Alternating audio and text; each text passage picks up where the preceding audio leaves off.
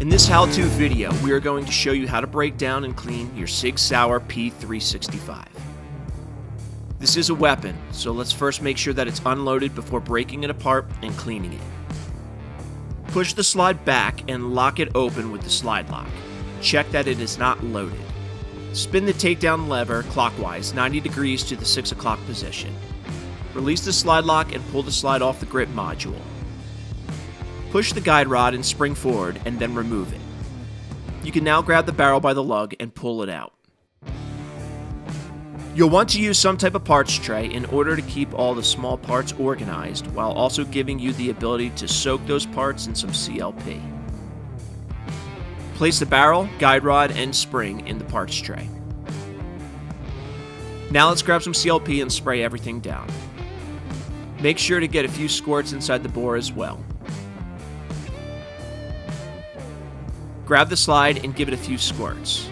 Make sure to angle it downwards as shown here, as you don't want to get CLP in the striker channel if you can help it. A few sprays on the interior of the grip module as well. We'll grab the rest of our gun cleaning supplies and let the CLP sit and do its work on your firearm. Some supplies you'll want to help make your life easy will be some bristle pipe cleaners for cleaning the slide channels and hard to reach areas, some high quality firearm grease, long stemmed cotton swabs, a strong cleaning cloth that won't tear, and finally, a brush and pick set is invaluable for breaking apart carbon and other contaminants. We'll leave a list in the description of what we recommend. Grab a nylon brush and get to work on the grip module. Try to hit everything, but especially look for any place that looks like it might have carbon deposits. Pay attention to the rails. If you have a nylon brush with a smaller end, this is a great spot to use it. Get in the mag well and give that a quick scrub. Now that the slide has been sitting in the CLP for a little bit, grab that and get to work on it. Everything needs to be scrubbed, but pay special attention to the breech face as well as the extractor, which is right there. That little part extracts the shell, so you'll want to make sure that it is clean to ensure proper ejection. Grab the spring and guide rod and brush that as well. Make sure to spin it and get all sides. After that, all that is left is the barrel. Brush down all outside surfaces. We'll worry about the bore later. For now, concentrate on the exterior. After that, we'll use the bristle pipe cleaner to get to any areas that the brush could. These fit perfect in the rails, the extractor, and any other areas where a push and pull method worked better than the scrubbing motion of a brush. After that, we'll use the long stem cotton swabs to mop up any carbon or debris that the previous method broke loose. This is a perfect way to get into those hard to reach areas. Okay, now that that is finished, grab a 9mm bore cleaning kit so we can take care of the firearm's bore.